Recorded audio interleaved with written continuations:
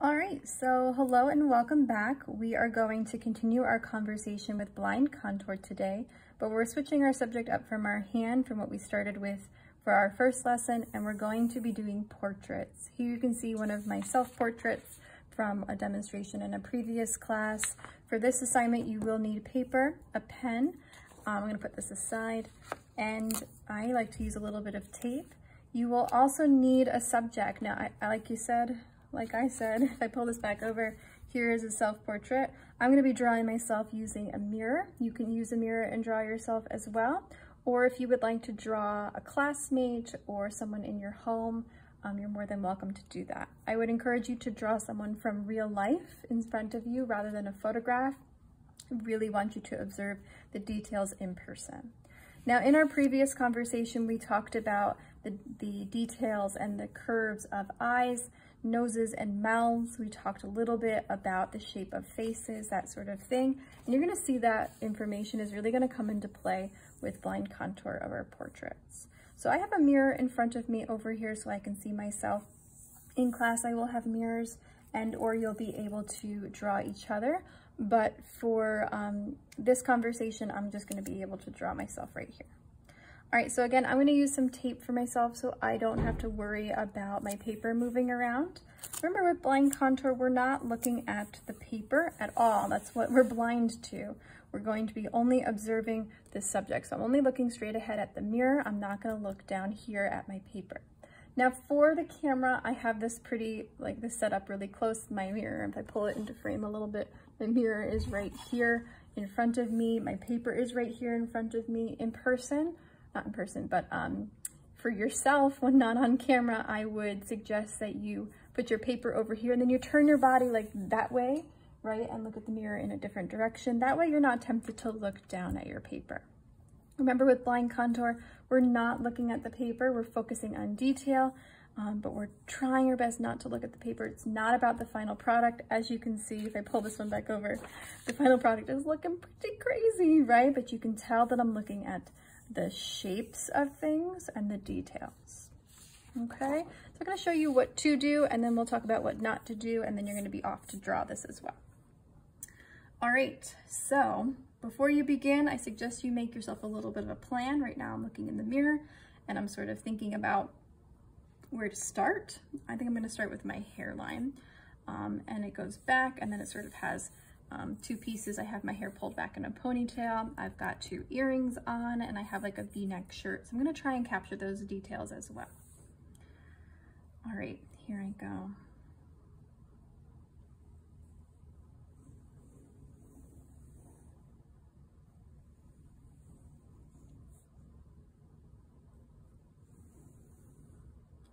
So when I draw hair in this way, I don't want to draw the texture of my hair. I have straight hair, but if I had curly hair, I wouldn't want to draw that texture. Here's my ear. I'm gonna jump over to my eyebrow now. And you do want to try and keep the pen down on the paper as much as possible. Because you know, once you pick it up, like I'm gonna pick it, I always pick it up.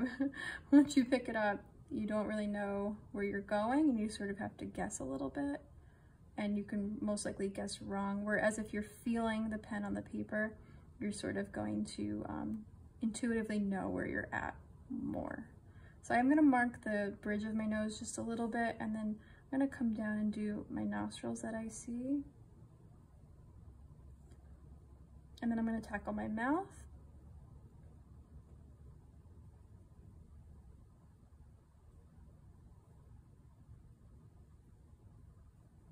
And I have a little mark under my chin. And then I need to get my face shape, but I don't know where I'm going, so maybe I'll try and think about where my eye was. Maybe drop in an ear, the rest of my ear here.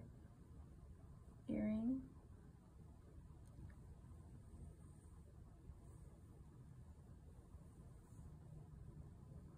And then I'm gonna go down my neck.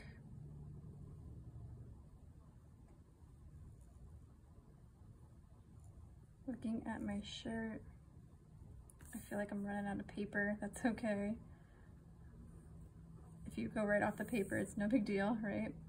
Here's the rest of my neck. And then I have my ponytails rather long. I need that pandemic haircut. Still, it's coming over. Maybe I'll give myself some shoulders.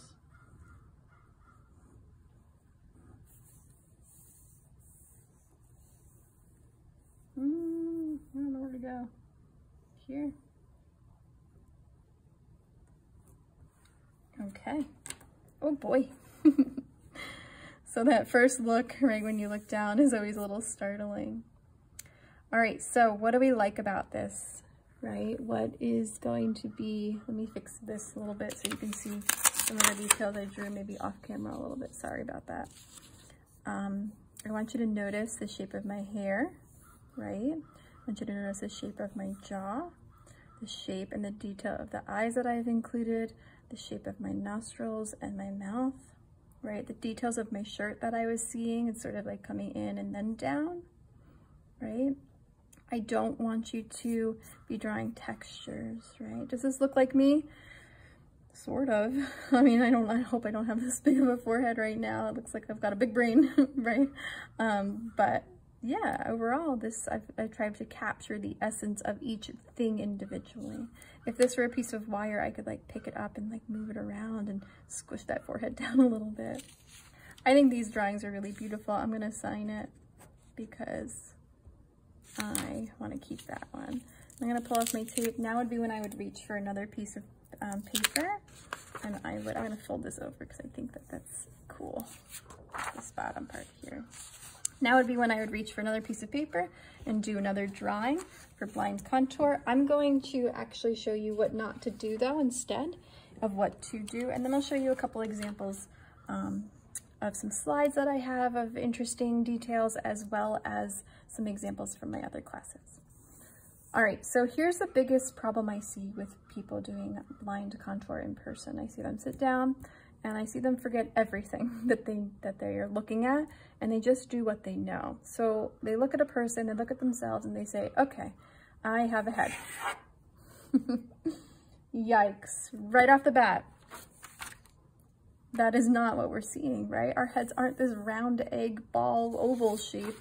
That is a symbol. And we don't want symbols. But this person isn't looking. They're just thinking, okay, a head is round.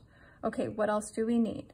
We need eyes. And then they see the eyes as being round. And then they say, okay, we need eyeballs, right? Miss Jordan wants detail. Maybe I'll give some eyelashes. They're not looking, right? For the nose, I often see people think, and they're like, okay, details. We have nostrils. Nostrils are also round, and they're dark. Right, what else? What else? We have like that, right? Again, symbol, right? And then I think in the mouth, they go, okay, it's a line, and I know she said it's not flat. We have lips, right? I have a neck. Almost forgot the hair. This person has a lot of hair. And this is, when I hear this noise, is when I walk over and I start to address that student, because we're not drawing hair like this. Hopefully no one's hair looks like this, right? But we're just like, okay, I know that there's hair there, so I'm gonna get it all in. She's got a lot of hair, so I'm just gonna, and they're like looking around the room, you know, just like, I gotta spend some time drawing hair, Miss Jordan. All right, and they go, oh crap, I forgot eyebrows. She's got earrings on, right? These are all symbols, right? This is a symbol for what hair is. This is a symbol for eyes, nose, mouth. There's no evidence here that you were actually looking at someone or something, right? Zero evidence here whatsoever. These are all symbols, and this is what not to do. You will get a 0 if you turn something in like this, because it's showing me that you did not observe. It's showing me that you did not pay close attention and even try and attempt this process, right? You just imagined what all these things were. If I pull over my example that we just completed, does this look like me? Does this look like a drawing that I want to keep and show off and make my profile picture? Probably not, right? But it shows evidence of detail. Look at the shape of the hair that I'm seeing. I didn't draw any individual hairs because they're too far away. I can't see them, right? Let me pull over my example from the beginning. Here's another one, right? I want you to see my hair is shorter and down. You can see that I have like my hair coming down. You can see I had earrings on as well. You can see that I had like probably a sweater with like a ribbed edge here, right? In my last period class, I was wearing a mask in person, 2020. Look at my hair here, right? Look at the mask. Do you see how this is coming around my ear, right? The eyeballs are real close together.